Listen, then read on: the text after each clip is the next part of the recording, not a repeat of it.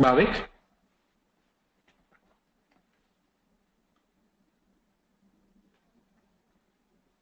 Hold on, guys. I think there is some technical issues with collaborating. We will start off as soon as collaborating is in.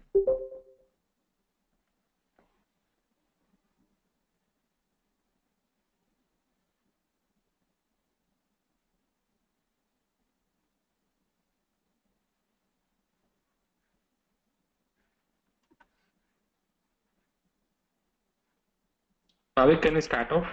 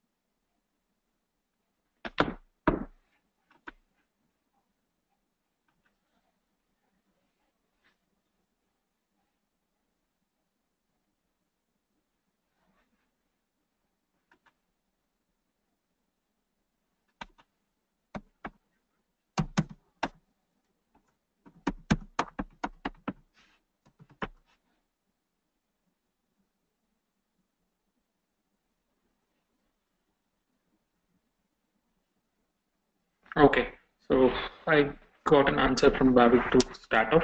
So let's start off the class for today. Uh, just before starting the class, I want to answer your questions if you have any from yesterday's class. If anybody has any questions now, they can raise their hand. We'll go through those questions and then come back to the class. All right, all right. So I guess nobody has any questions, so that's fine. So today what we're going to cover is we're going to cover off elastic load balancer and auto scaling, right? So let's see how that is done, and that will bring us to the end of EC2 completely, right? So let's see how a load balancer works, right? Yesterday I gave you just a brief introduction of what load balancer is. Load balancer is basically a networking device. There are physical load balancers and software-based load balancers. Basically, a load balancer is something, uh, a device which divides traffic between multiple servers, right? So if you, I always like this diagram.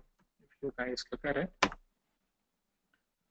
I always like to take a reference of this diagram.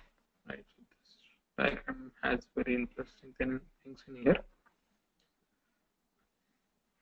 If you look at this diagram, right, so this is how an AWS architecture diagram will look like, right? Here there are EC2 instances, and here there is a load balancer, right? So for now, ignore these things.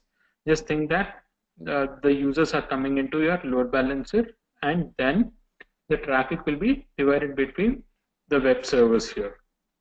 And this is how a load balancer works. Traffic will come in from here, hit the load balancer, and then based on the number of servers you have, the traffic will be divided among those servers. Okay, so we are also going to look at this auto scaling today. If you look at carefully, there is auto scaling also written here, right? So there is this load balancer here, and then there is auto scaling here. So we are going to today cover off both elastic load balancer and as well as auto scaling. So let's go.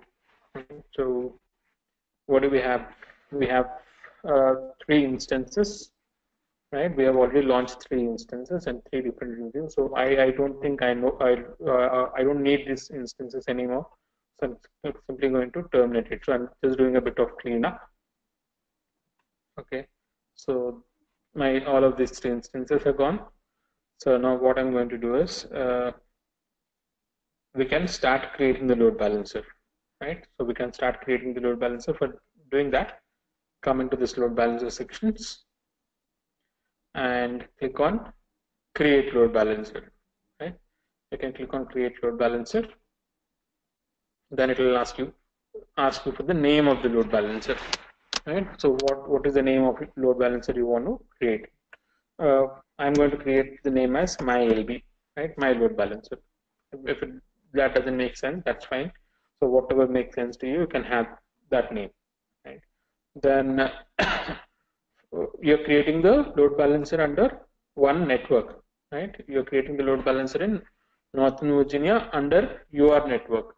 So you're going to select the default VPC. As of now, we don't have any other VPCs, so we are going to select the default VPC.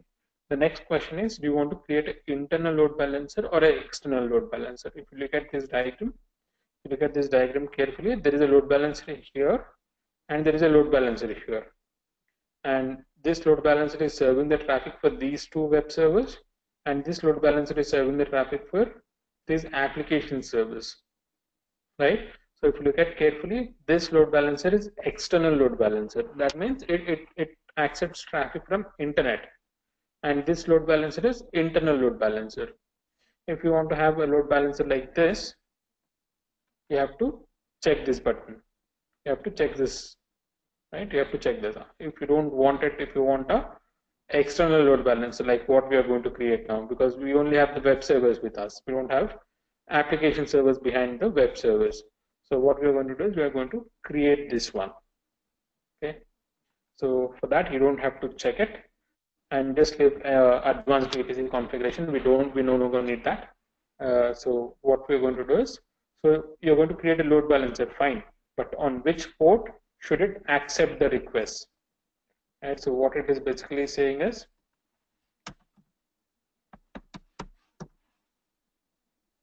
here, say if internet is here, right, and internet is here. And if I'm going to have a load balancer here, something like this, right? If this is my load balancer, on which port number should it accept the request? Okay, and then you will have your behind the load balancer, you will have your EC2 instances, right? Then you'll also have to say on which port should this load balancer forward the request to. So that is what, again, this load balancer will send a request from here to here, right? So whenever there is a, say somebody is trying to browse a website, and if that comes to my load balancer, the next thing will be to forward the request to the web server, because load balancer is just a forwarder. It doesn't do anything. It just splits the traffic and forwards to the required virtual machines. Oh, sorry, required EC2 instances for us. So on what port should it accept the traffic, and on what port should it forward the traffic? Right now what we're going to do is we're going to create a HTTP site. We don't have a SSL certificates or something like that, so we are not worried about HTTPS. So we are okay with accepting traffic on port 80 here, and also forwarding the traffic on port 80 to my EC2 instances. Okay, so what I'm saying is load balancer protocol is port 80, instance protocol is also port 80. So this is a normal simple web load balancer, right? So we click next, security groups, and for this load balancer, I want both. I want basically SSH traffic. I basically want web traffic to be coming in. Traffic to be coming on port number 80, right? Because we are going to use a web server. So I think if I'm not wrong, I already have a rule for allowing port 80 in this security group. So I'm going to select this. Okay. Then next, configure security settings. These things will be applicable if you are hosting a HTTPS site. But for HTTPS site, you will need SSL certificate, which we don't have it. So we are not going with the HTTPS site. We are going with the HTTP site. Next, configure health check. In this, what you're going to say is, say in this diagram I've just shown you one EC2 instance, but I can have more than one EC2 instance behind the load balancer. Say for example, if I have 3 EC2 instances like this, and my load balancer is sending traffic to all of my three machines. So the first request coming in goes here, second request goes here, third request goes here. So in this way, it keeps forwarding the traffic to all of these instances, right? So that's how this load balancer is going to work.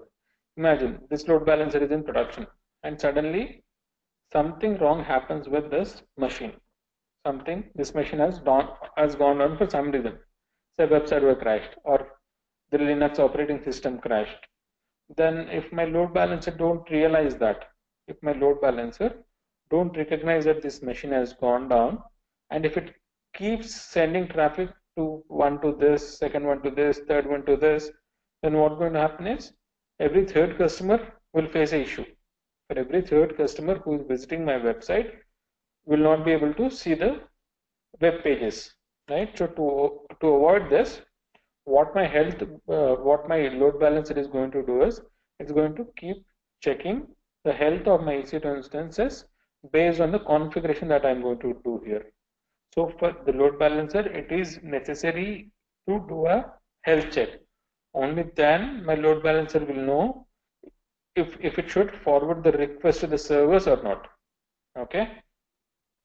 So here we are saying on which port to check, right? So I'm saying my load balancer has to do some health checks, right? But it can do a health check on a port. So on which port to check? I'm saying here check HTTP, that is port number 80, and also check if there is a index.html.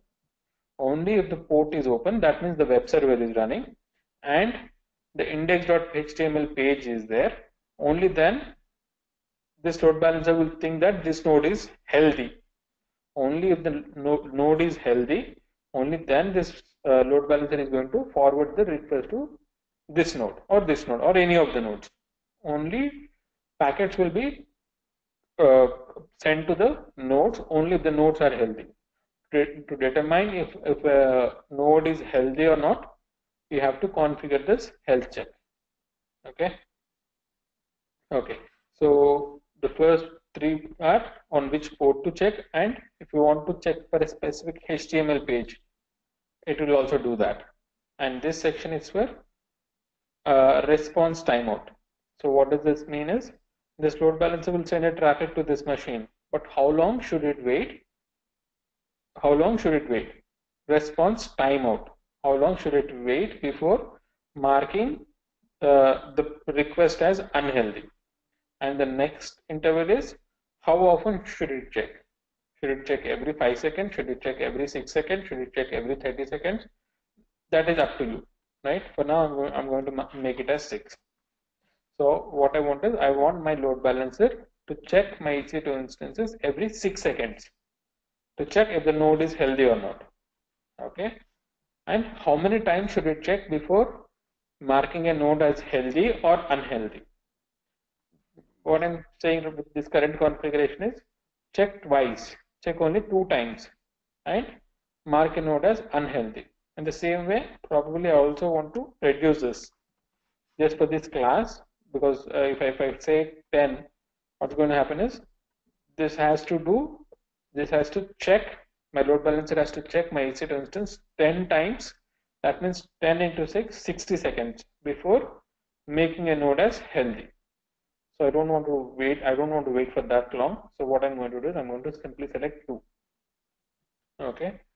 Next, add EC2 instances. Right now I don't have any instances because all the instances that I had terminated.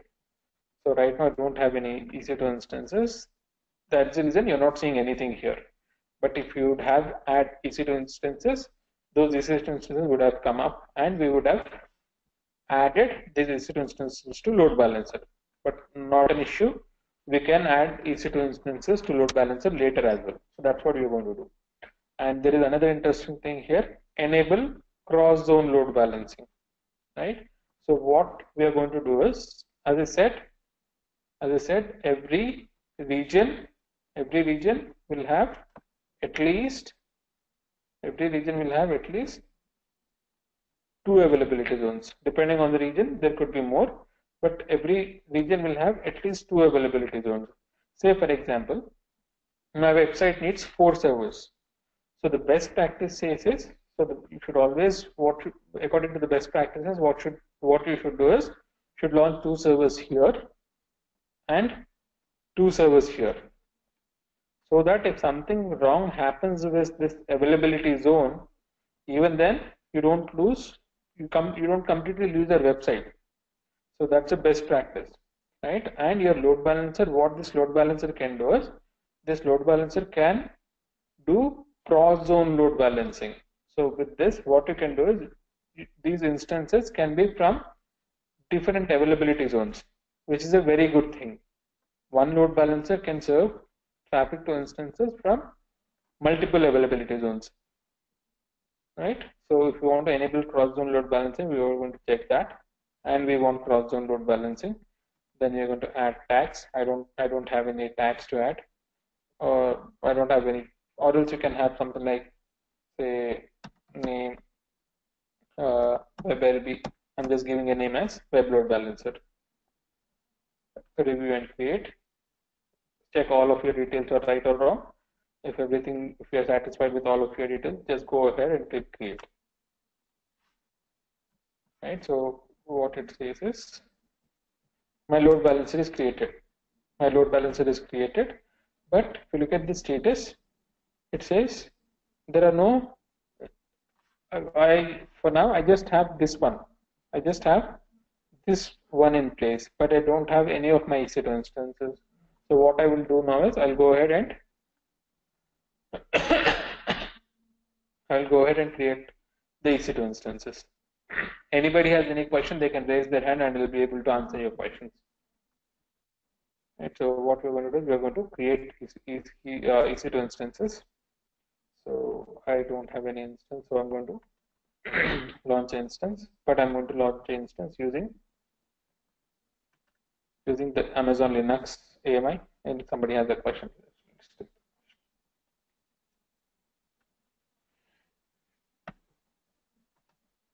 yeah, Nikhil. Which you told that load balancer work only on 80 port only. Load balancer Only work over the 80 port 80 HTTP. I did not say that. I said what we have selected was 80, but if you want HTTPS, you can select it. And how many other ports it can work?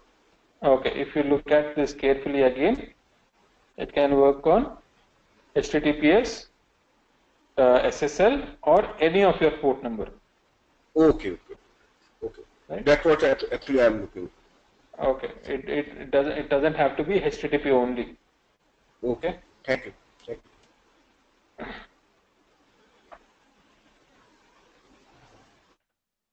And if anybody else has any question, I can answer it. Rupesh has a question. Yeah, Rupesh. Yeah, sir. Actually, we have given interval of 6 seconds in health check. Hello. So, could it be affected on performance? Because after every 6 seconds, it will check for health. Health check is very small. It doesn't affect any performance. It is very small request. Okay. Yeah. Okay. All right. So let's create. So as I said, we have created this one, and now we are trying to create these EC2 instances. Okay. So let's go ahead and create this EC2 instance, p2.micro. This time I want to show you cross-zone load balancing. So I'm going to specifically choose one subnet or one availability zone, so that when I'm launching the next instance, I'll choose the next availability zone. Right, so I'm going to do that. Next, add storage. 8 GB is fine. I'll say, for our reference, for our clarity, I'll say it as web server 1. Configure security group, and I am going to select this.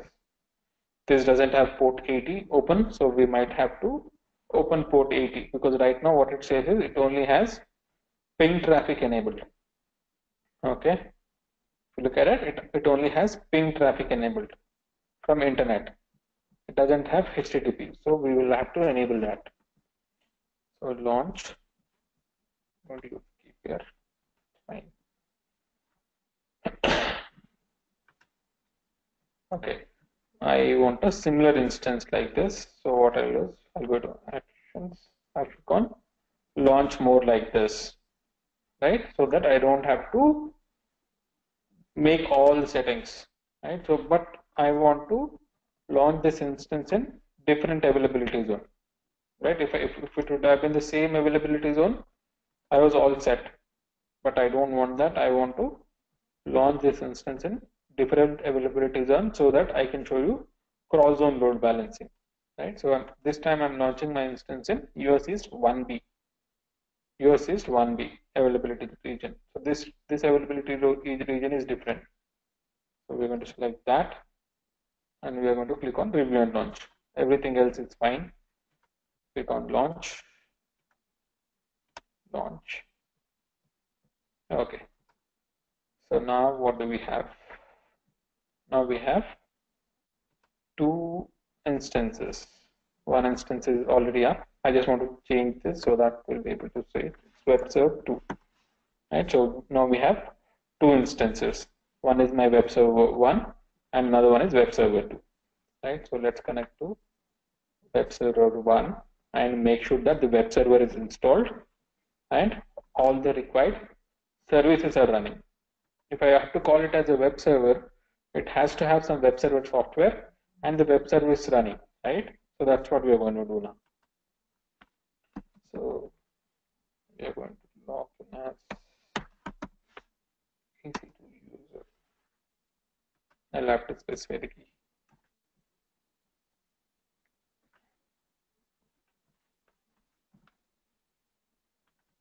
SSH auth browse.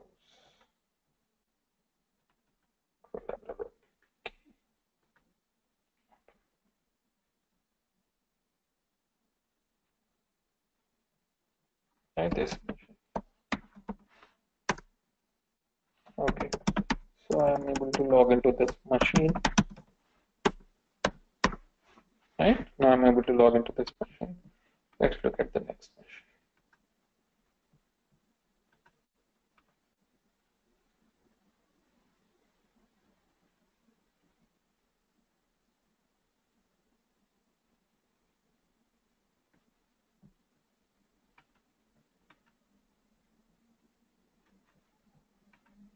It should have got a network, say a public IP address, but somehow it's not getting it. So let's look at the box. We'll not troubleshoot now. We'll simply we'll create a new instance.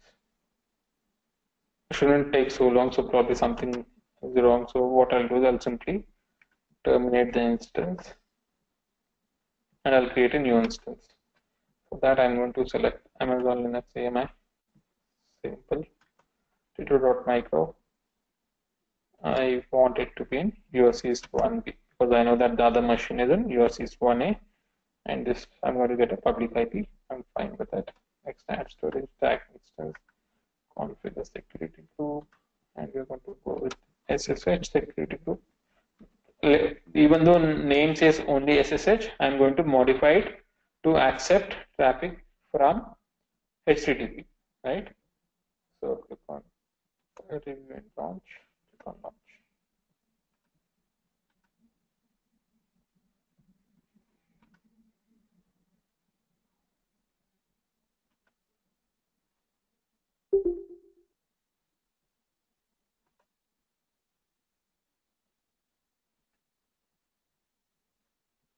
My next instance is coming up, so I'll have to connect to that instance. So let's connect to the second instance, right? And say for example we want to name this as web server 2. Right? I have web server 1 and web server 2. So let's connect to the second web server.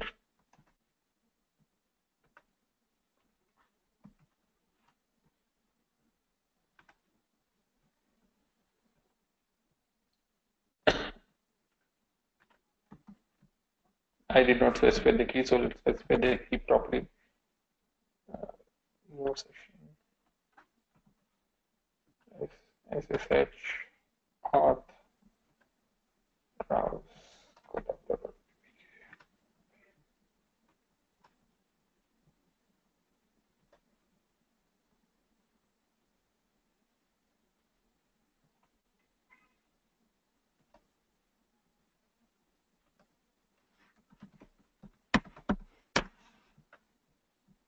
Okay, now I have two web servers here, right? So two servers here, so I have to make them the web servers. So what I'm going to do is I'm going to install the package. Package is HTTPD, right? I'm going to install the package in both the machines, right? I have installed the package in both the machines, and I'm going to start the HTTPD service. Service HTTPD start.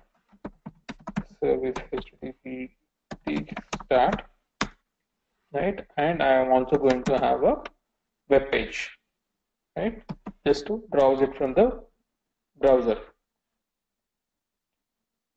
And my web page has to be my index.html. So it's going to be in /var www.html, and it's going to be index.html. Right? I'm going to say in this server, this is web server. I'll simply put in a message like this is web server 1, right? And in this one, vi /var www html index.html. So what we're going to say is this is from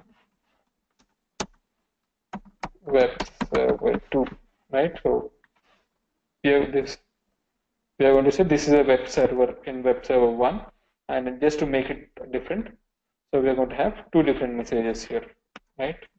So we are going to save this, and we are going to save this. Now let's go to security group and modify the port group. The port group that we used was only SSH. The name says only SSH, but I'm also going to add port 80. Right. So what I'm going to do is I'm going to go to HTTP, and I'm going to accept the traffic from anywhere, from internet basically. Now if I do this, now if I go back to my EC2 instance, so these are two of my web servers, right? These are two of my web servers. Now if I take this IP address and open this up, right? So this is coming from web server 2, and this one is coming from, this one is coming from, both are coming, okay, because I've selected the same IP address. So let's do the correct thing. Let's select the correct IP here. So one is coming from web server 1, and another request is coming from web server 2. Now, right, now what we have is these two servers, but these two servers are independent. But what we want is we want to place these two servers behind this load balancer, right? So that's what we are going to do now. So these two servers are in place. Now let's come back to load balancer. Right. Let's check instances. It says there are no instances right now. And if you remember, we have enabled cross-zone load balancing. That's the reason it will show you all the availability zones that it can support. Right? It can support instances from any of these availability zones. Okay. I'll say edit instances, and I'll add one of the instance to my load balancer. Right. So I have added an instance to load balancer, and right now you're seeing out of service. It says instance is in pending state. That means what is happening is my load balancer is checking for the health of the instance. Okay, after it confirms that the health of the instance is fine, then this instance will be added to the load balancer. I think by this time it should be done. Let's check that. Right now it says in service. In service means my EC2 instance is healthy. And if you look at this chart here, it says from this availability zone, there is one instance on the load balancer. Now, if I come back to my load balancer description, this is the link to access your load balancer. Right? This is the link to, no matter how many servers are behind this load balancer, it doesn't bother, it doesn't matter. Okay, there could be 100 servers, 200 servers, 1000 servers, it doesn't matter. But if you want to access all of those servers, the only way you can access those servers is through this link, right? Now if I'm going to put in this, you see that request is coming from server 1. So right now what we did is we have just created this web server and we have attached this server to this load balancer. So this server has been attached to the load balancer. So now whenever you try to access this load balancer, it will always send you to this server, because right now it has only one server. Now what we are going to do is we are going to add the next server. Okay. Now if I look at my instances, I can click on edit instances. Right. I want to select the second server also. Right. I can select my second server. Click on save. Now you see the second server is out of service, but it is coming up. Right. So in a couple of minutes, even that should be ready. Right now, if you look at it carefully, it says web server 1 is in service, web server 2 is in service, and one of my server is in US East 1B and another server is in US East 1E. So what does that mean is I have enabled cross zone load balancing, and I also have servers in two different availability zones. Now if I come back to this link, and if I press enter, right, if on refreshing this page, on the same page, you see that the request is coming from two different servers. Right now both of my machines are working fine behind this load balancer. So the request, every alternative request is going to one server, right?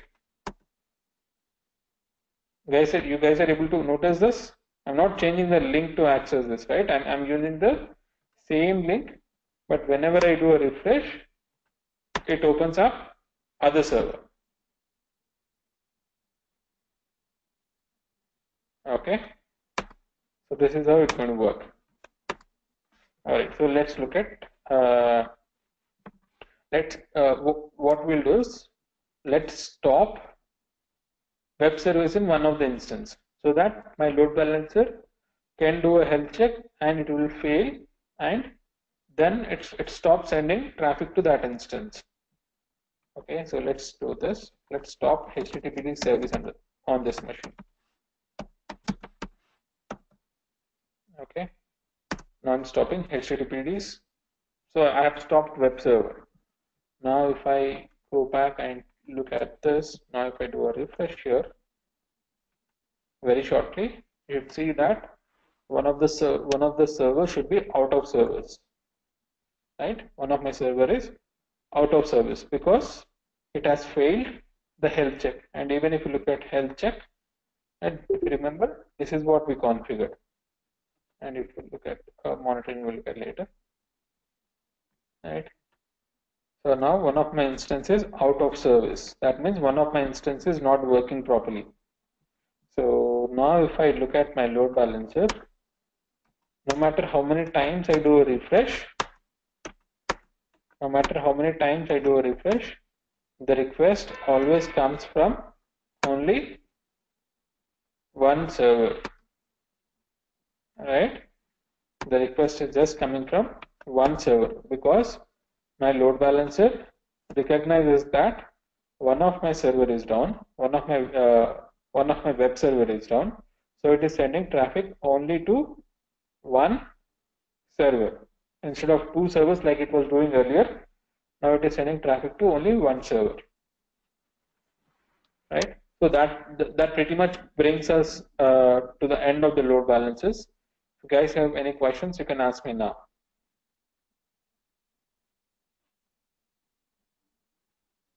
Next, we're going to look at auto scaling. Okay, somebody has a question. Let's go take it. Yeah, Rupesh. Yes, actually, I'm asking about health check. Hmm. We have given target as index.html, right? Yeah. So can we left it as blank? It will just look for that file. It doesn't look for the contents of the file. Even if there is a file, it is fine. If the file is not there, then the health check will fail. No, I wanted to ask you that. Suppose that if we left it blank, so should it noted as an error or something like that? That is what I'm saying. What we have said is look for index.html.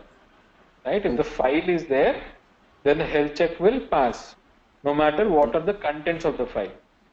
And what about another case? Because sometimes we have uploaded site and we have given name as home.html, default.html, because there are three extension for index page, no? Index.html or home. No, no, there are nothing like that. Means? It is only index.html. No, we can give a name as home.html or default.html also. But that you have to configure that in your web server, right? Yeah. Yeah, the default for Linux is index.html. If you want a Okay. different home page, you can configure it. That you Okay. have to do in the operating system. And we are not here to learn operating systems, right? So that's the problem. Okay. Okay.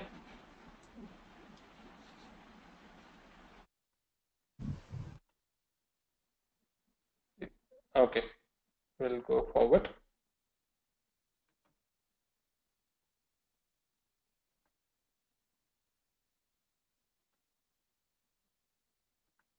So if you guys have understood load balancers, uh, this is very interesting. Load balancer is really interesting, right? So you can see on fly how a typical website works, right? Where there are multiple web servers serving traffic on one uh, server. This is how the load balancing actually works, right? So let's go forward. Now let's look at something called as auto scaling, right? Now let's look at something called as auto scaling. Auto scaling is even more interesting. So let's look at auto scaling, right? What we have looked now is this one. Now let's look at this one, right? So, right? I think I have explained multiple times about auto scaling, but I'm going to explain it again, right?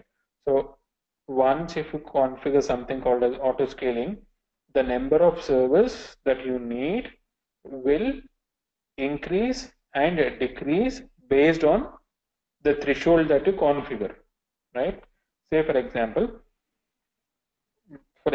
I have just one server, right? If this one server can handle say 1000 requests per second, my server is a web server, right?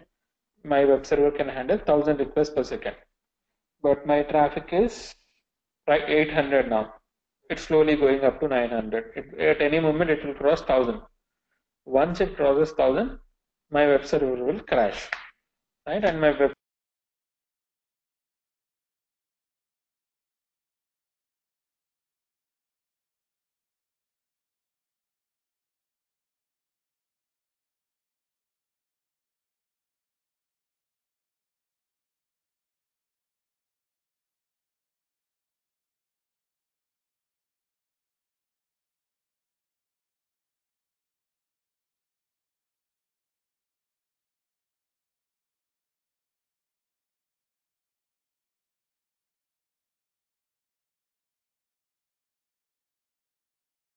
how auto scaling is going to work.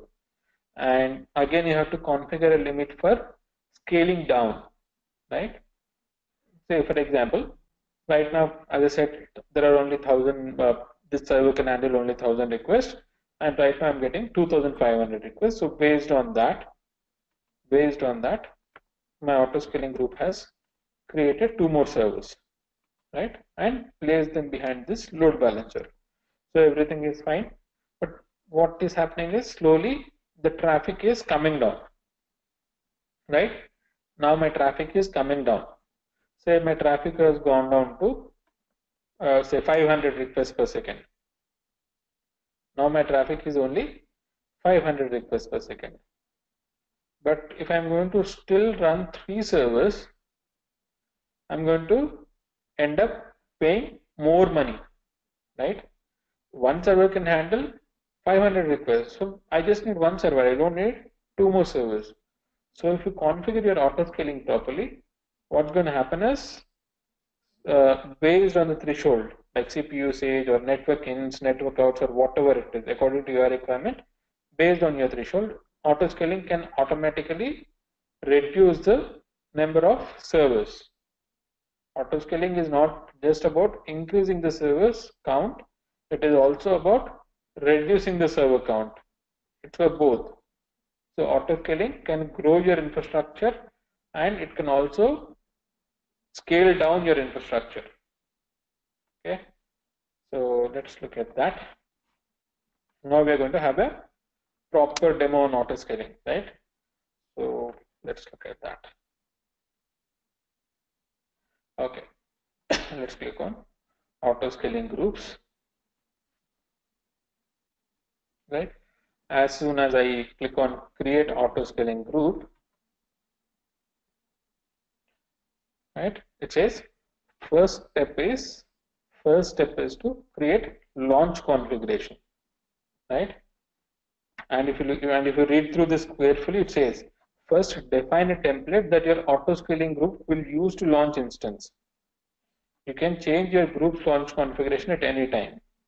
Okay, so what is this saying is, so far I've been saying it will bring up a new instance. I have the server, right? I already have one server, and this is my web server. Okay, using auto scaling, it is going to create a new server. But say to configure my web server, I have to change 10 different parameters. Only then it will be my web server. Okay, or else let's take this. This one server is a t2.micro instance. So I'm saying to automatically launch a new instance. But what should be the instance size? How much should be the hard disk size? Right? What should be the AMI type? I'm saying launch an instance, but what all configuration should it use to launch the instance? That configuration settings you're going to define in something called as launch configuration. Launch configuration is basically a template that you're going to use to create new instances on demand, right? So auto scaling is going to use the launch configuration to create new instances on demand. Okay, so first we have to create launch configuration. All right, so let's go ahead and click on create launch configuration. Right, so this wizard is similar to launching a EC2 instance. If you guys remember, this is what the first screen of a launch EC2 instance looks like, right? This one is completely similar to that wizard, but the main difference being here you're not going to launch an instance. You're only defining what configuration should my auto scaling group use to launch a new instance. Okay, so let's go ahead and select Amazon Linux AMI. Okay, let's use this. Let's select it. Then the next screen is what is the instance size? What is the instance type? So for now we are going to go with the t2.micro instances. Next, configure instance details. And what should be the name of your launch configuration? Say I'll say my LC, right? This is my launch configuration, so I'm going to go with my launch configuration. If you need spot instances, you can check this, but I don't need spot instances, so I'm not going to do that. We're going to talk about IAM role later. And if you want to have detailed monitoring, as I said, Detailed monitoring happens for every 1 minute. The normal monitoring happens every 5 minutes. If you want detailed monitoring, you can go with this, but additional charges will apply. For this course, we don't need detailed monitoring, so I'm not going to do that. Okay. Then there is something like advanced details. Okay.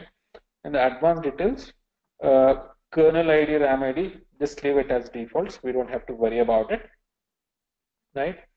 But what I'm saying is automatically create a new instance, right? It's going to automatically create a new instance.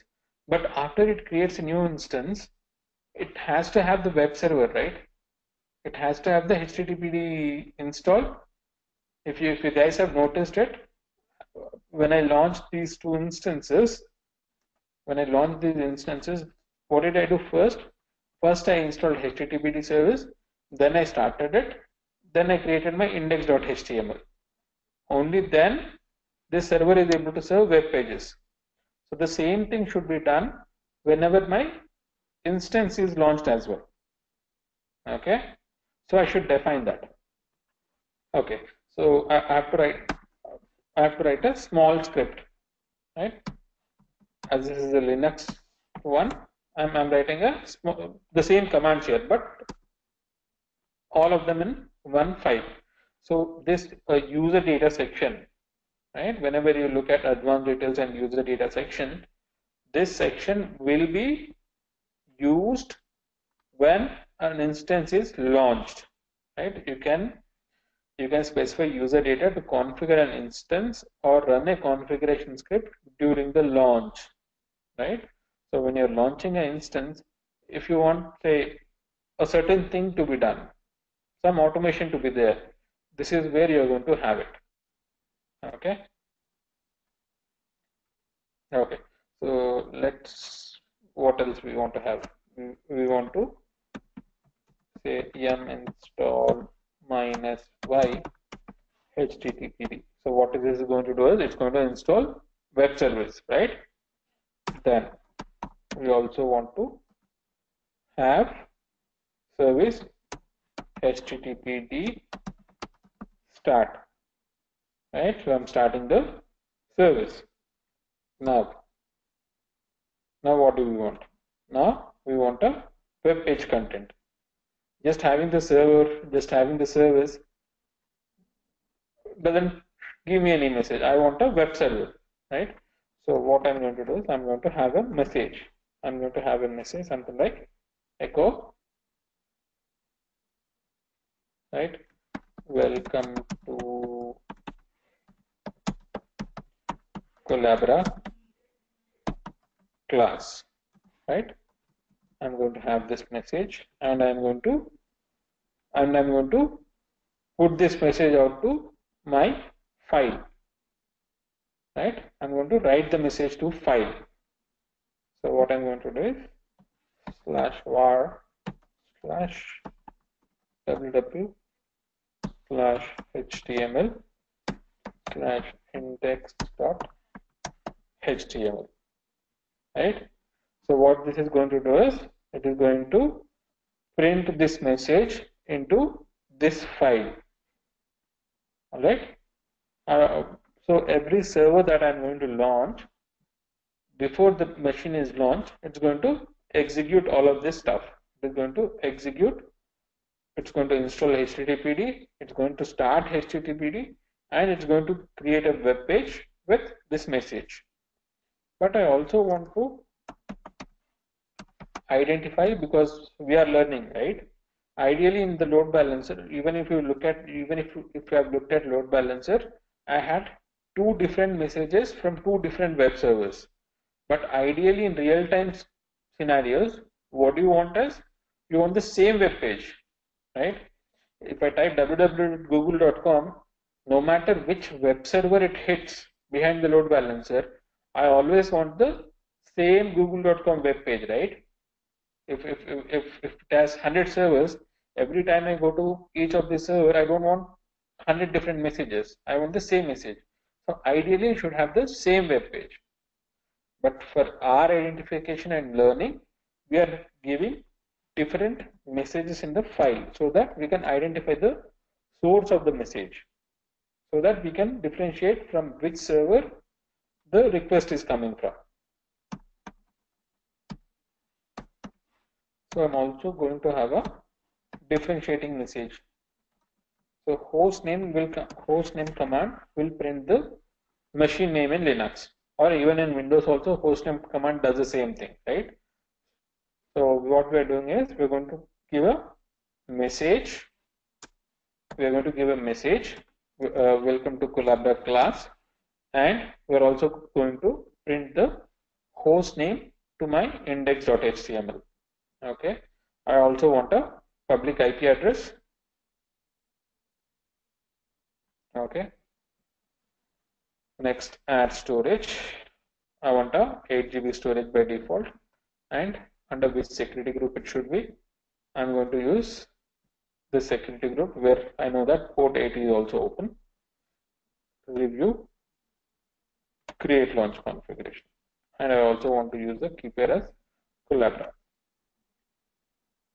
Right now, if you look at it, it has automatically changed to create auto scaling group. So now the launch configuration is created. Now what it is doing, it is creating the auto scaling group. Okay, using the launch configuration mylc. Right. So what do you want your auto scaling name to be? Any name that you want. I'm going to say my ASG, my auto scaling group. Okay, and what should be the minimum size of this auto scaling group? Start with 1. So the minimum size of this auto scaling group is going to be 1. And which network? The default network. And you have to select the subnets in which your auto scaling group can launch your instances. Right? If you as I've been explaining it again and again, the ideal case or the best practice will be to launch instances in multiple availability zones, so that in the event of a failure, your website will not completely go down. Okay, so with this selection, what it is going to do is, with the auto scaling group, right? If there is auto scaling group, what it is going to do is the first instance is launched in USEast 1A or 1B. The second instance will be launched in USEast 1C or other availability zone, but not in the same availability zone. If I have 4 availability zones like this, right, and if I have 4 availability zones like this, and if my auto scaling group has to launch 4 instances based on my load, then my auto scaling group will make sure that it always launches the 4 instances in 4 different availability zones, right? So it will follow the best practice. So I've selected all of this. Check the advanced details, right? So now we are creating a auto scaling group. If you look at this diagram, now we are creating this auto scaling group. But we also want the traffic to come from a load balancer, right? So in that, we have to go into advanced details and click on receive traffic from elastic load balancer. If I'm going to do this, right, now if you click on this one, it's going to show you a list of load balancers available for you, right? So my load balancer is available here, so it's going to select that. And what is the health check type? If you remember, we have configured elastic load balancer health check, right? So I'm going to select that.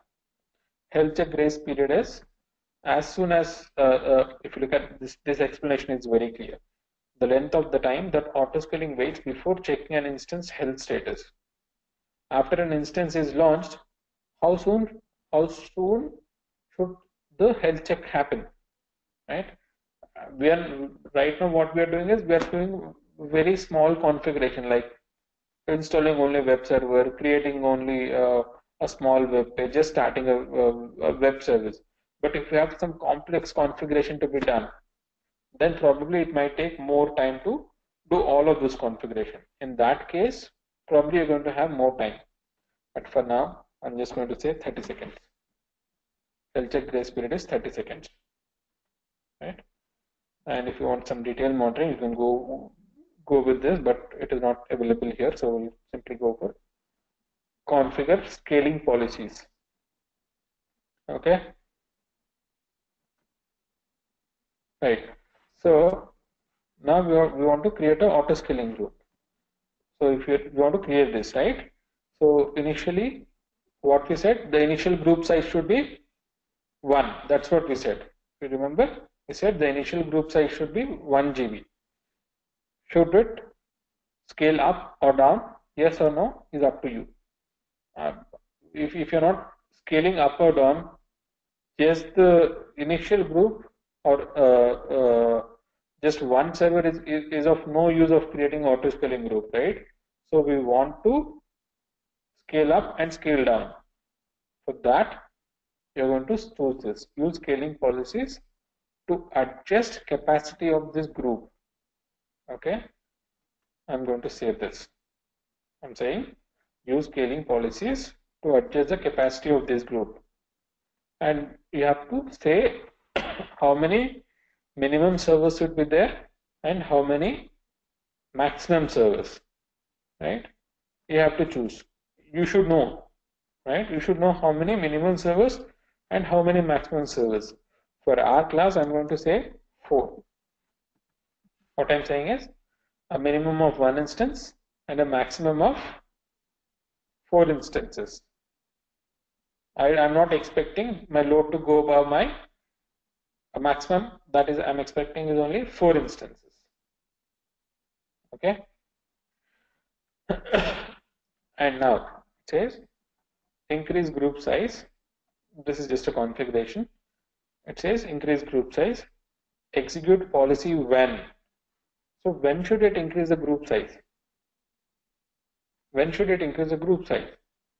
So for that, you have to create something called as a alarm, right? You have to create a new alarm. Okay. So basically, we will have to talk about CloudWatch for you people to understand alarms properly, right? So what we're going to do is we are going to simply click on add a new alarm, right? Now, for now, ignore this. For now, just ignore this SNS topic. We'll talk about it later. So now we are creating an alarm, right? So what this alarm is going to do is it's going to monitor your, so based on whatever you select here, so I'll say whenever my average CPU utilization, average of CPU utilization, you can select any one of this. For auto scaling, you can select any one of this. So now I'm going with CPU utilization. I'm saying whenever my average of CPU utilization is greater than or equals to say 60%.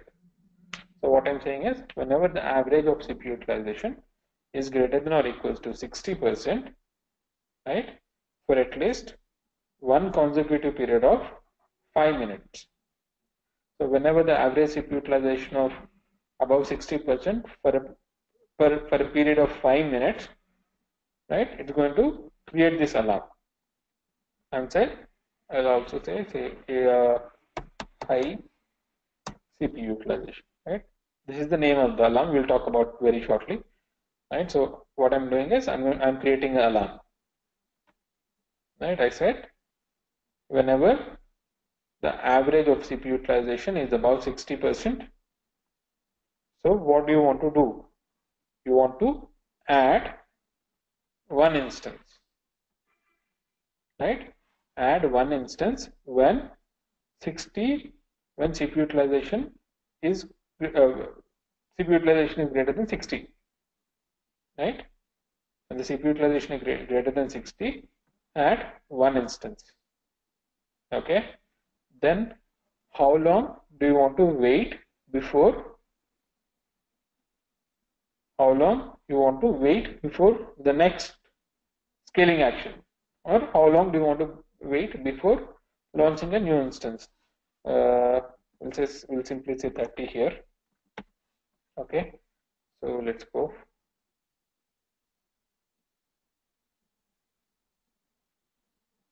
Or we will just we'll just leave it, right? We'll just leave it. Then what we have configured is for increasing the number of EC2 instances. But we should also say when it should decrease the EC2 instances also, right? We also want to have a policy for scaling down. So decrease group size. So we should also say when it should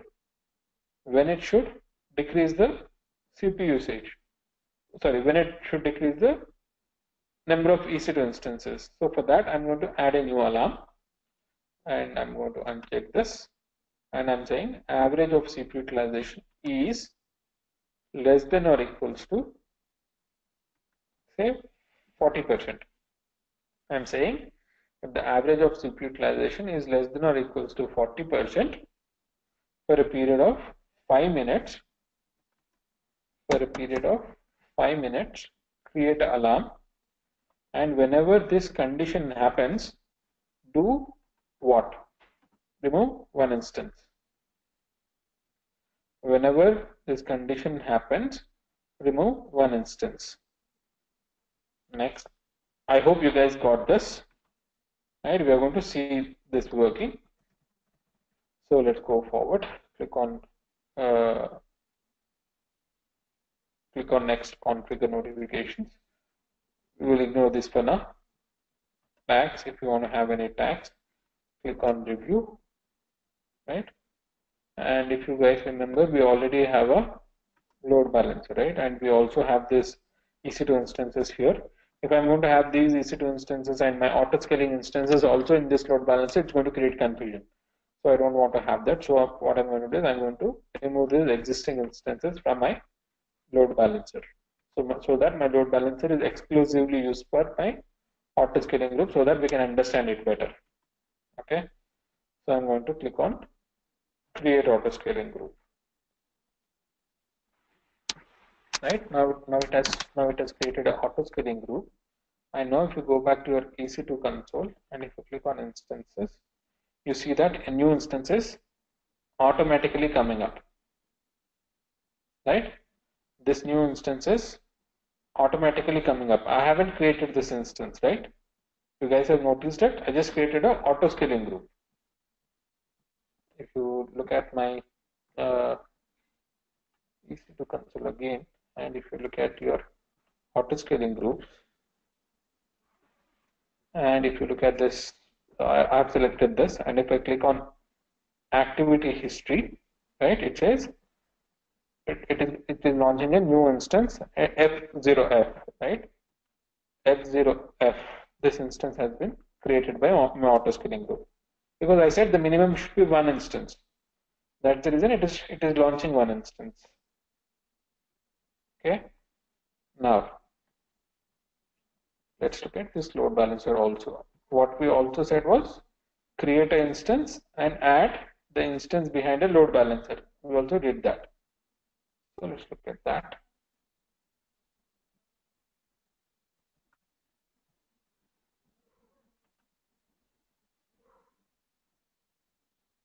This says still out of service.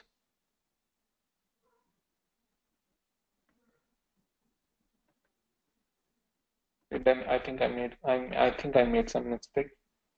It says instance has failed at least. It has launched an instance, but it has failed to attach the instance behind a load balancer. So let's see what the mistake that I made. So let's connect to the instance and see. I think I made some mistake. So let's see what it is. So let me connect to this instance.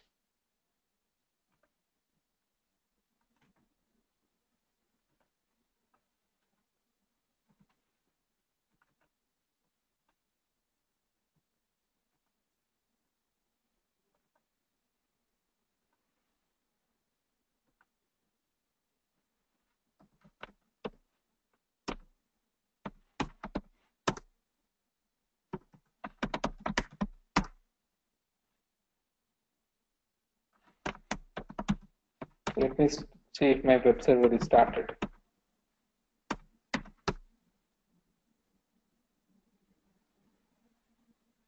My web server is started, And let me see what's wrong. Even my index.html page is there. So why did it fail?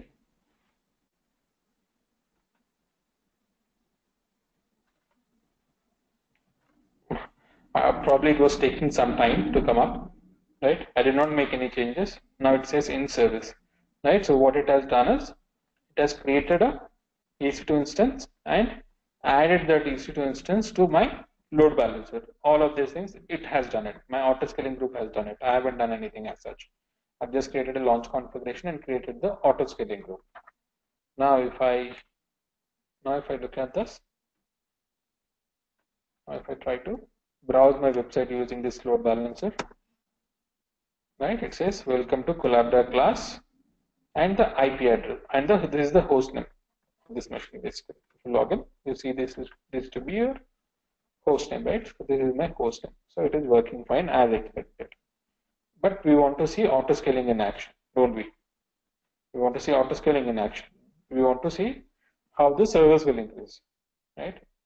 So for that, we will run a command in this operating system so that the CPU load will go high. Because if you guys remember, we have said that whenever the CPU utilization is above 60%, auto scaling will work and it will create a new EC2 instance. So for that to happen, I have to put some load on this EC2 instance. So for that, I'm taking another session for the same machine, and I'm doing the sudo su minus, right? So if I'm looking at top command is like your Windows Task Manager, where you look at CPU utilization and all of that stuff, right? Top command is like your Windows Task Manager. And if you look at currently the CPU usage, this is the part which we are interested. Right now the CPU usage is 100% idle. So nothing is being used. My CPU is not at all being used. But according to my configuration, it will increase the instance whenever the CPU utilization crosses above 60% for the auto scaling group, right? So what do we have to do to increase the CPU usage? So let's run a command. The command, don't ask me what this command does, right? But just execute this command. This will put the load on CPU.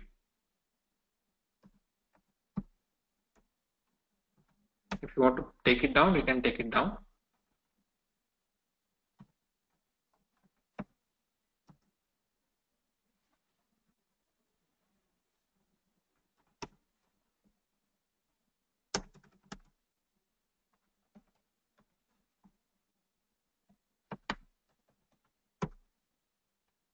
Right? As soon as I run this command, if you look at it, if you look at this carefully, my CPU utilization has gone above 100%.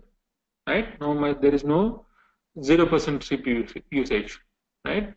So my CPU usage is completely used. So it is 100% used.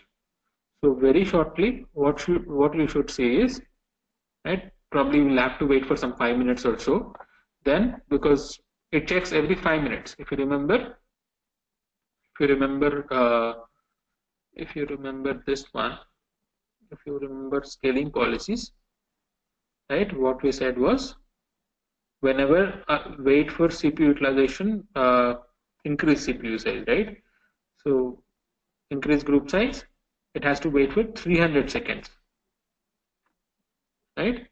So it will wait for 300 seconds before launching a new instance.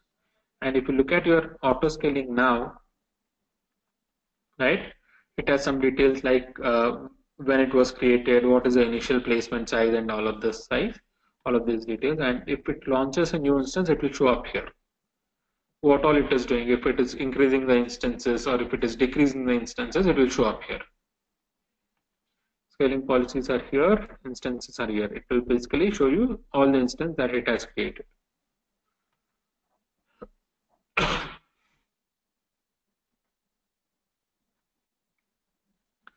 So all we have to do is wait.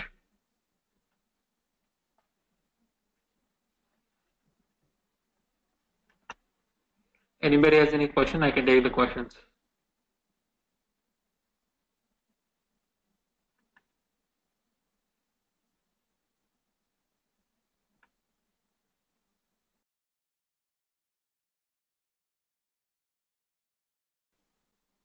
Okay, instead of waiting, what we'll do is just have to wait. Instead of waiting, what we'll do is we'll have a look at CloudWatch, right? We'll have a look at CloudWatch because there is nothing much to do now. Until it comes up, we don't have anything to do. So what we'll do is we'll open a new tab. We'll open a new tab, and there is something called as CloudWatch here. As I said, whenever you launch a new instance or whenever you create any of the AWS resource, that will be monitored by something called as CloudWatch. CloudWatch is the default monitoring solution for all of your AWS resources, right? So if you click on CloudWatch now, right now, if you click on CloudWatch, you already see two alarms here, right? You already see two alarms here. If you click on alarms, you already see two alarms. If you remember, these two alarms we created when we were creating the auto scaling group. During the auto scale group creation, we created two alarms, and these are those two alarms here. Okay, so right now what it is saying is my low CPU utilization alarm is going high, because we said to alarm whenever the CPU utilization is less than 40%. So the last time it checked, if you look at history, the last time it checked, CPU utilization was lesser than that. If you expand this, it will show how much was it. It was less than 40%. So this alarm is going up, right? Whenever this alarm, if I look at my both the alarms,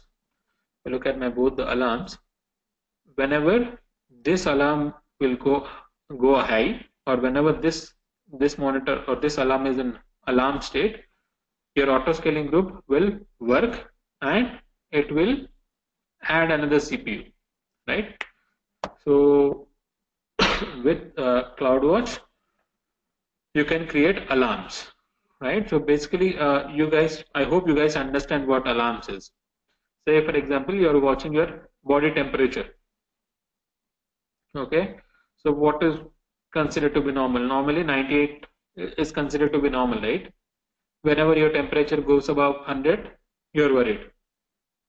There is an alarm because you think that you will have fever, right? So that is an alarm condition. Whenever you see something unusual happening, then you will raise an alarm, right? In a similar way, you can configure alarms for your EC2 instances or any of the AWS resources that you're going to use, right? So depending, you have to define what is a normal condition, and then you also have to define what is your abnormal condition. Like CPU usage going above 80% is abnormal for me.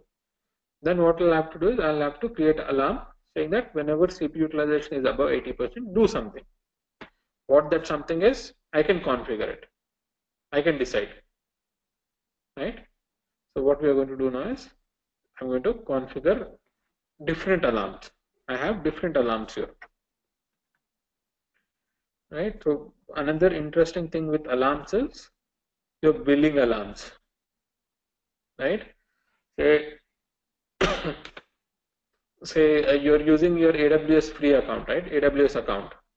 Now you can also configure alarms for AWS usage, saying that say whenever my AWS usage goes above $1, $2, $3, whatever your amount is. Say if my company's budget is to spend only $100 per month on AWS. So whenever this $100 crosses, I have to inform my management saying that the AWS usage is crossing 100%. So if I have to know whenever my AWS usage crosses 100%, I have to create an alarm, right? So I have to create an alarm for that. So for that, what you have to do is, okay, And with these alarms, there is also something called as SNS. So I'll use the small space here. I'll use this small space here.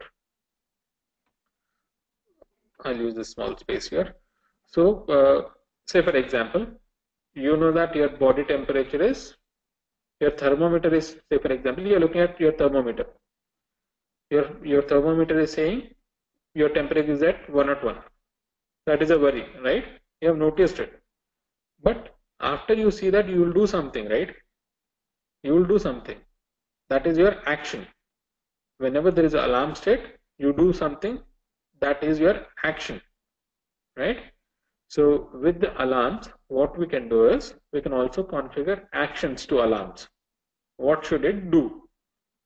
The CPU utilization is more than 80%, but my CloudWatch, what it does is simply looks at the CPU usage and it says that CPU usage is more than 80%. But what I want is whenever the CPU utilization is above 80%, it should mail to the system admin, right? It should mail to the system admin. So this sending mail to the system admin is taken care by a different AWS component called as SNS, right? Sending notifications is controlled by a different component called as SNS, System Notification Service. Okay, so this CloudWatch and SNS are very, very closely integrated, right? CloudWatch is going to monitor, SNS is going to notify. Just monitoring will not help. So if there is a fire at some place, if you just keep watching it, it's of no use. You are worried, but if you just keep watching it, it is of no use. You have to call the fire office, right, to get a fire, whatever you call it, fire machine in place to set off the blaze, right? So you want to call up. So that is nothing but notification. You want to notify someone, right? So let's look at SNS also. SNS is a very small thing. So let's go and look at SNS and then we'll come back to this alarms or CloudWatch. Let's look at this.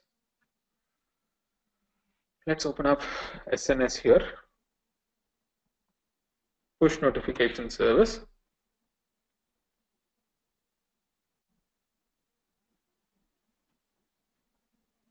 Okay, so let's get started. Click on this, get started.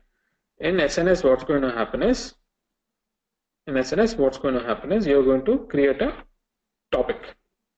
Okay, say for example, AWS billing alarms.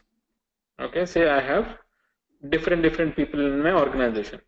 I want to send all my billing alarms to my upper management, right? Whenever the billing usage, whenever the billing alarm, say whenever the AWS usage crosses above $100, I want the upper management to be notified about it, right? So what I'm going to do is I'm going to create something called as a topic and add subscriptions to the topic, right? And add subscriptions to the topic. Subscriptions are nothing but mail IDs, right? I'm going to create a topic where you are, say for example, if this is my, CloudWatch. If this is my CloudWatch is going to monitor. As I said, my CloudWatch is going to monitor, and then it is going to write something to this topic. This is my topic. My CloudWatch is going to monitor, and whenever it notices something unusual, according to our definitions, we define what is unusual or what is an alarm condition. So as soon as it notices something unusual or something in an alarm state, it's going to write a message to this topic, and all the subscribers, say if I have 10 users subscribe to this topic, all those 10 users are going to get an email notification, right? So let's look at that. First, what you want to do is you want to create a topic. Say I'm going to create a topic as AWS alarms. This is my topic name.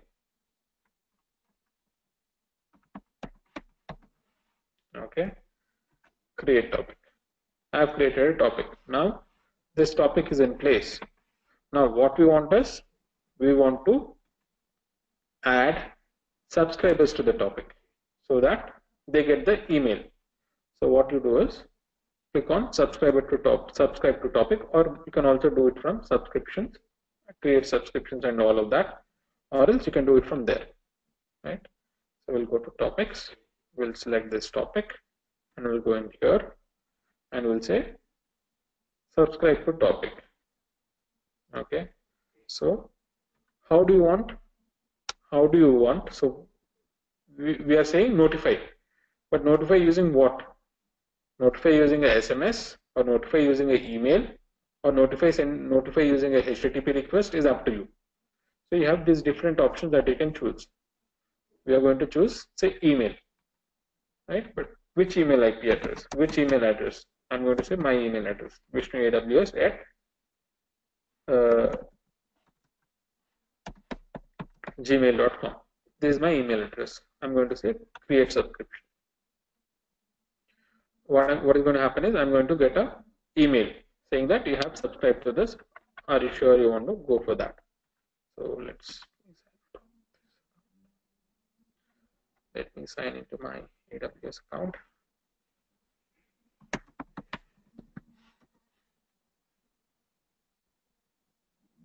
Right, now I got a subscription confirmation. Now if you go back to your SNS, if you look at your topic, or if you look at your subscriptions, right, there is a pending confirmation. So I haven't yet confirmed. So for doing that, what I have to do is I have to click on confirm subscription. Right, now it says subscription confirmed. Okay, let's continue with that. Now it says my subscription is confirmed. So with SNS, that is what you're going to do. You're going to create topics and then you're going to add subscribers, which we have done. Okay. Now let's come back to CloudWatch.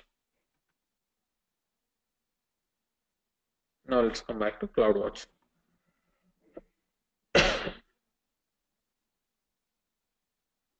Right. Then let's come back to CloudWatch.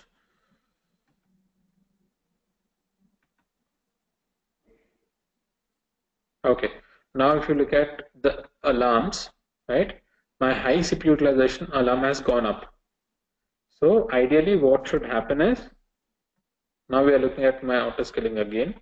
Now ideally what should have happened is, now if I look at my EC2 instances,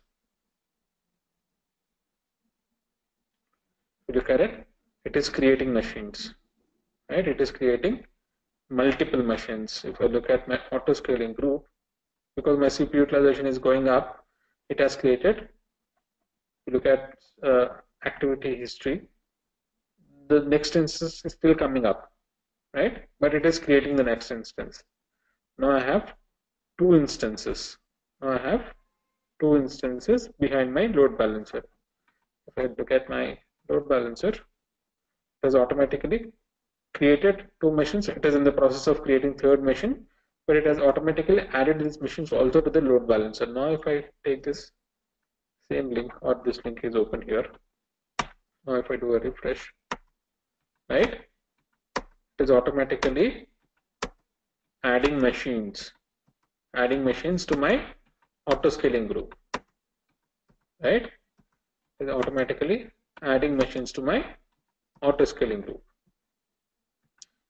Now, okay, and even if you look at the instances, right? If you look at instances, all these instances are in different availability zones. This is the best practice, right? So the instances, even if it's going to launch a next instance, it's going to launch the instance in US East 1C, because that is where that is the only availability zone where there is a no instance, right? So the next logical thing for it to launch a new instance is US East 1C. Okay, but what we are going to do now is we are going to reduce the CPU usage. We don't want more and more machines to come up. So what I'm going to do is I'm going to reduce the CPU usage. right? Everything will be here. If you refresh this, it's still creating the instance, but I'm going to stop this CPU usage. So very shortly, what's going to happen is it's going to delete the instances that it has created, and it's going to be with only one instance, the minimum size, because there is no CPU usage, there is no load on my website. So it's going to reduce the number of EC2 instances. We can see that in some time. Let's continue with CloudWatch. We'll come back and have a look at this. Anybody has any questions?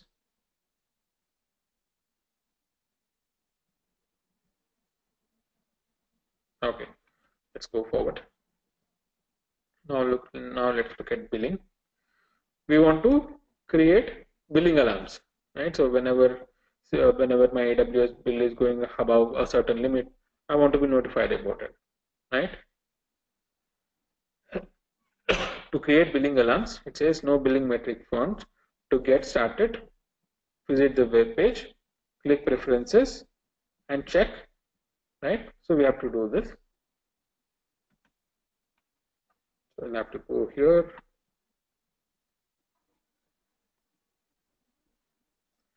Click on, what did it say? Click on preferences, isn't it? Or click preferences in the left navigation pane. So it should be somewhere preferences here. Preferences, and you can receive billing alerts, right? You save preferences. Preferences saved. Okay, to billing, right?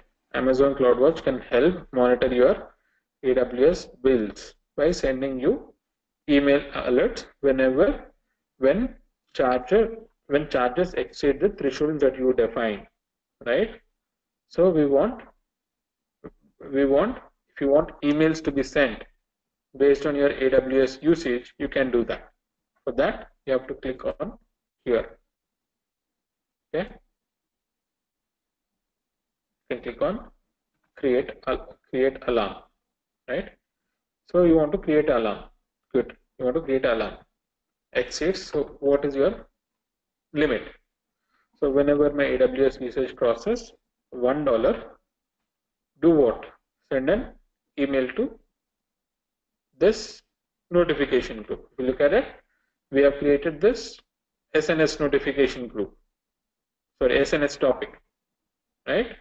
So based on this topic, it is saying whenever my AWS usage crosses this USD, US dollars, send notification to this email, this SNS topic. Okay. Even if you look at advanced, also it's same, right?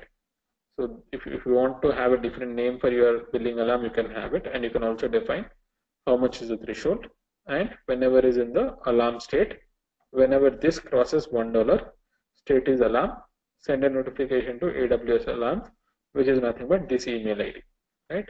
If you have more than one notification group, if you have more than one notification group, you can add it here. If you have more than one topic, you can add next notification here, right? But I just have one, so I'm fine with it, right? I'm going to create an alarm.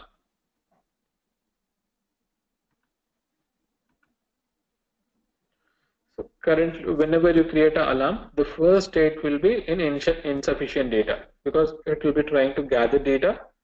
As soon as you create an alarm, you will not have enough data to judge whether the data has crossed the threshold or it is within the threshold. So as soon as you create it, it will be in insufficient data. Okay. So these are for the billing, right? Now if you look at metrics, right?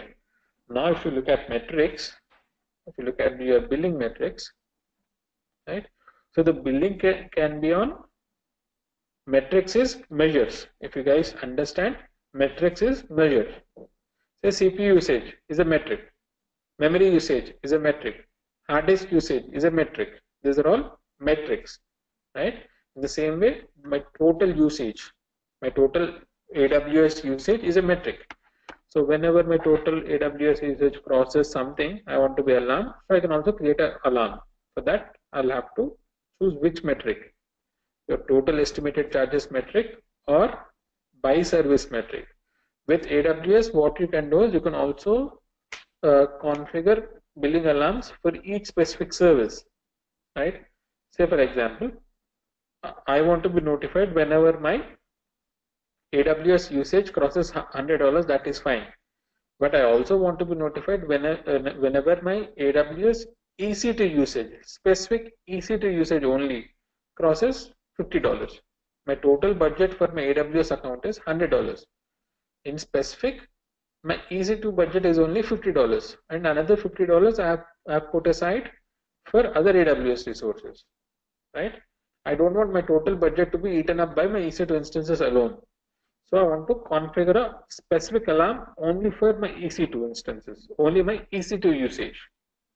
And if you look at your AWS bills, once you get the bill, if you look at your AWS bills, your bill is itemized, saying that this much amount is for EC2 instance, this much amount is for S3 bucket, like this. You'll have different classifications, right? So for example, I want to configure a billing metric specific for EC2, right? So I want to create an alarm. I want to this. So basically, if you select this, in here you will see graph for last 6 hours. If you want to see graph for more time, you can click here. This is just for the graphical display, right? If you want a different time range, you can select, right? This is just for the graphical display here. But I want to create an alarm, right? I want to create an alarm saying that AWS high EC2 spending, right? I'm saying my alarm name is AWS EC2 high spending, right? So I'll say this alarm is for high EC2 spending, right? And I'm saying whenever charges, the estimated charges, right, for EC2, right, crosses above $1, okay, or whatever it is, it might $10 for one period. What you want to do? Change the state to alarm, right? And what do you want to do? You want to notify this email group. The same thing is being displayed here, right? Click on create alarm. Now it's going to create another alarm. And if you look at my OK alarms right now, my billing alarm is in OK state because I haven't used more than $1. My total AWS usage hasn't crossed $1. So this is also in OK state. Even this will come in OK state, right? But whenever you configure, whenever you use more of your AWS usage, because some of you guys might have used your friends' cards or something like that, and you don't want to spend money on their cards, right? So better you create an alarm which will notify you whenever the usage crosses say $1. You don't want to spend more money of other people, right? So probably you can do that. Now if I look at my OK alarms, so what it says is my high CPU utilization is also okay. So the CPU utilization also has come down, right? The CPU utilization has also come down. Now if I look at my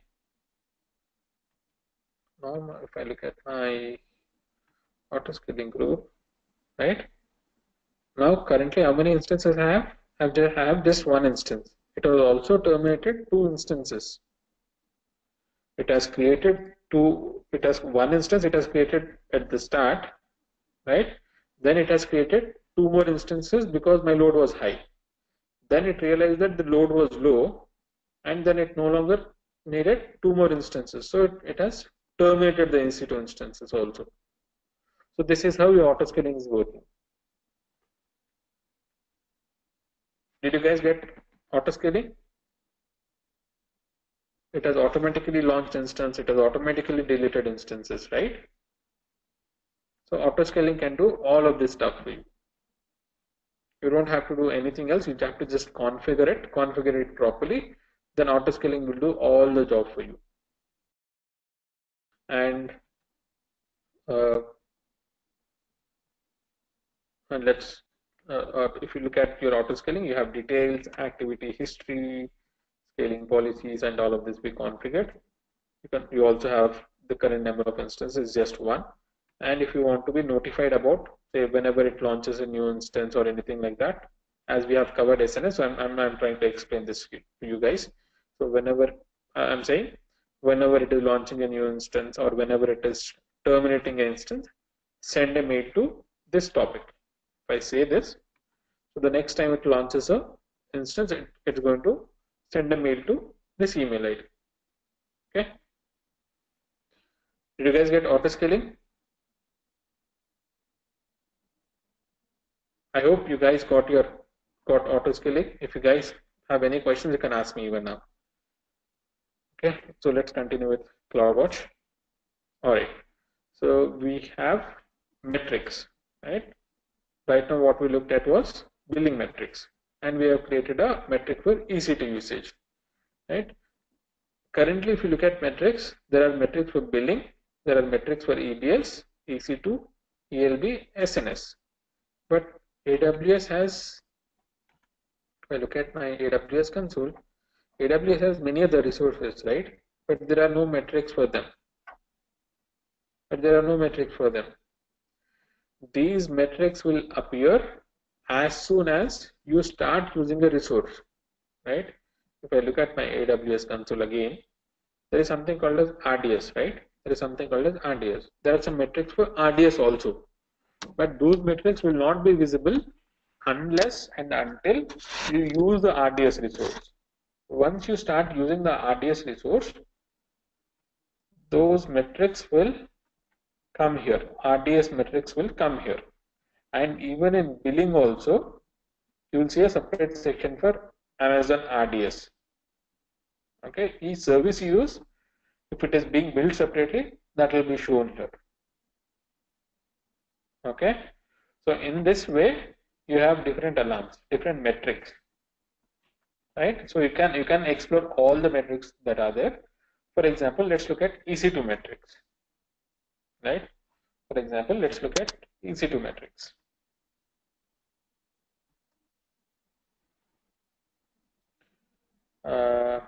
What is my current active machine? Let me pick up a machine name.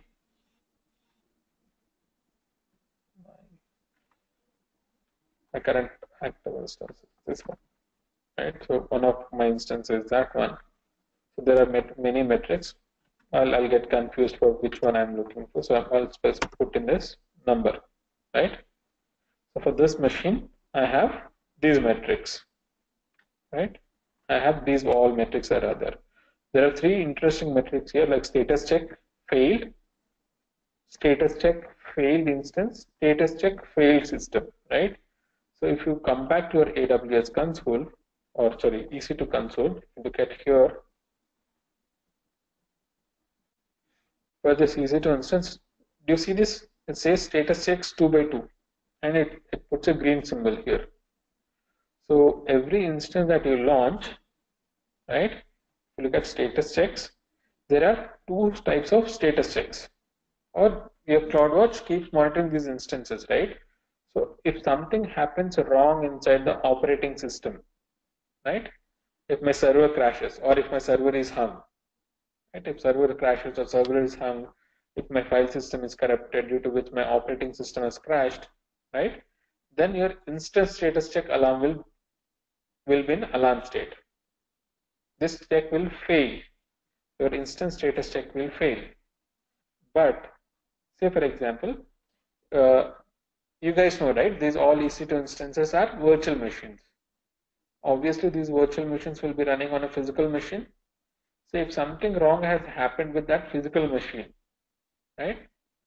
If something wrong has happened with that physical machine, then the system status check is going to fail, right? This system status check will fail.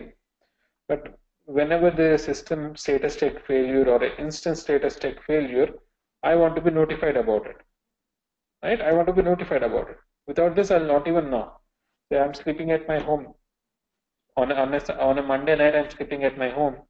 Suddenly, my instance goes down, and if I don't know about it, then the Tuesday morning that I walk into my office, I'll be in a problem. I don't want. I want to avoid that. For that, what I can do is I can create something like alarms, right? So for every instance, you can create alarm. Okay. So what we're going to do is you can create alarm either from here, create a status check alarm, or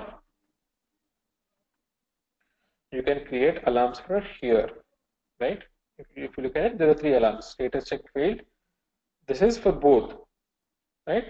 If you click on this, create status check alarms, right? So if you look at this drop down, there are three. These three are nothing but they are coming from here, right? These three are coming from here. So whenever there is a status check, whenever there is a failure, right? Either it could be one of these, right? Any of this. So what do you want to do? You want to send an email. And what else you can do? You can also try to recover the instance or stop the instance or terminate the instance or reboot the instance, right? So what's going to happen with what's going to happen is if you say recover the instance, AWS will automatically try to repair the or recover the instance. Or if you say stop the instance, so whenever there is a status check failure, uh, AWS will automatically try to shut down the instance. When you say terminate the instance, whenever there is status check failure, the instance will be deleted. If you select this, the instance will be rebooted. You can select any one of this based on your requirement. For now, I'm going to say for example, stop the instance. Okay, just click this box for now. Don't worry about it. We'll talk about it later. Just click on stop the instance and click this box. So when should it kick in? When should it start? Either when status check, instance status check fails, or even system status check fails. If I want that sort of scenario, I'm going to select any. Right? Is failing or failed for how many times? For 2 consecutive period of say 1 minute. Whenever this condition happens, stop the instance and email, right? Create alarm.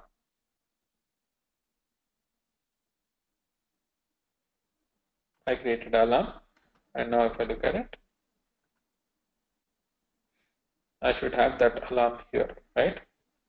AWS status check failed any, and currently it is green.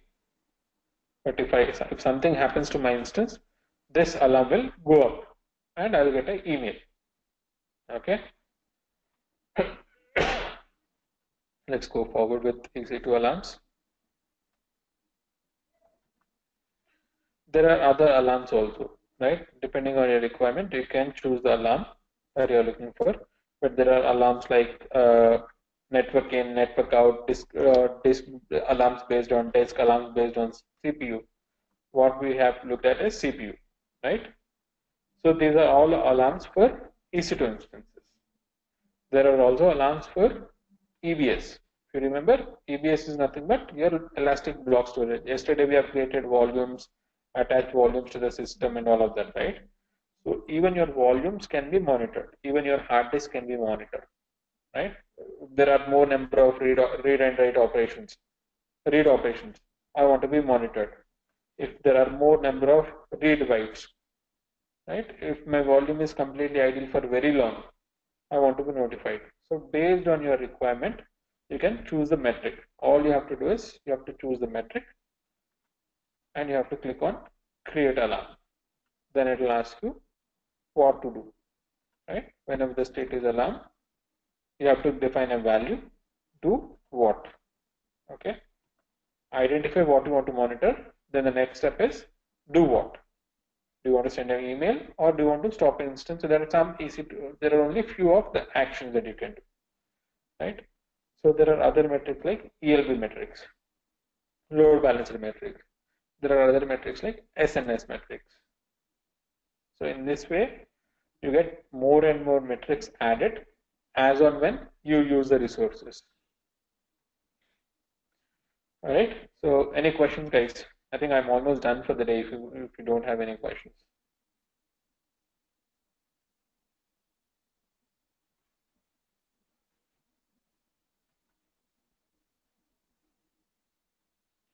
If anybody has any questions, they can raise their hand because we have covered all of EC2 today, and we have also covered CloudWatch and SNS.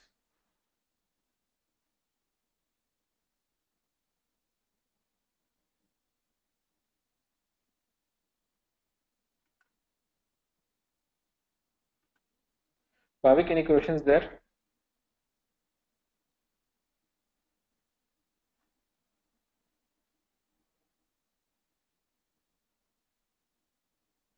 Okay.